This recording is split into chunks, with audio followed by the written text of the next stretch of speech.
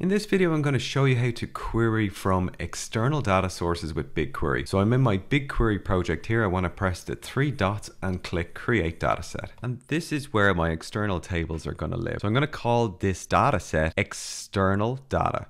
And this external data is going to house my tables. So I'm going to create that dataset.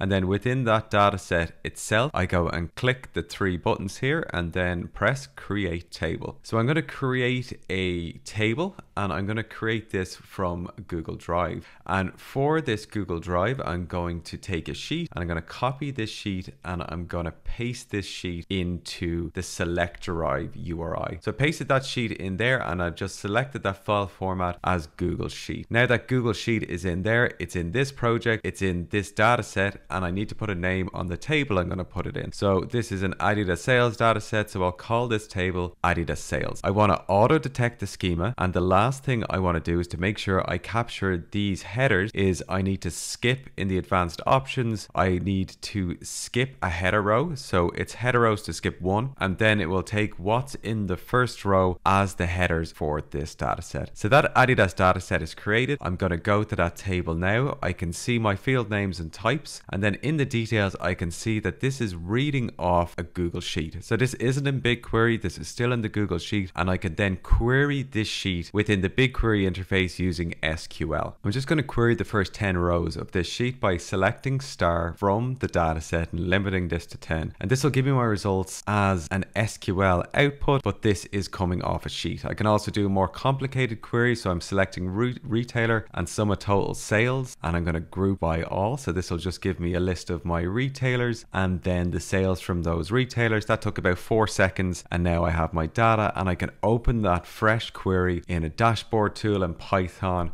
or in Google Sheets. So the gotcha with this tool is that when the data set gets too big, like this data set, this is 558,000 rows, then like working in Google Sheets, this gets extremely slow to query. So I'm querying from this spreadsheet now, the big one. I'm going to call this car prices. So this is my big sheet here, and I'm going to do the same thing, auto detect that schema, skip the first header row, and I'm going to save this table. This will do the exact same thing. This is going to create a table from the sheet and all the fields are fine. But when I go to query this table using a similar query, I'm looking for the make, the model, and the sum of selling price. I'm going to group that by all again. When I go to query this takes a long time to run. So I'm pressing run here. I'm going to speed up the video, and you can see that I'm already running for 3 minutes. So 3 minutes, 5 seconds, this query completes, and I have my query in here, but that took a pretty long time to do. So the way around this is to drop a CSV into cloud storage instead. So the same CSV I have sitting out on my cloud storage, this is just a bucket in order to place your files. So I've just placed my CSV in here, and I'm going to create another external data set, and I'm going to do that from Google Cloud Storage instead of Google Drive. And now I can put that as an external table. If you create a native table, it will create that table as a BigQuery table itself. It won't be reading off the CSV anymore. So I'm going to create this as a file format CSV in that external data set. I'm going to grab that file from my cloud bucket. Same thing as before, auto detect that schema. In advanced options, you'll see a few different options because this is a CSV, but I just want to skip my header row like I did the last time. Now this has created a table called car sales CSV that's sitting in my cloud storage. When I query this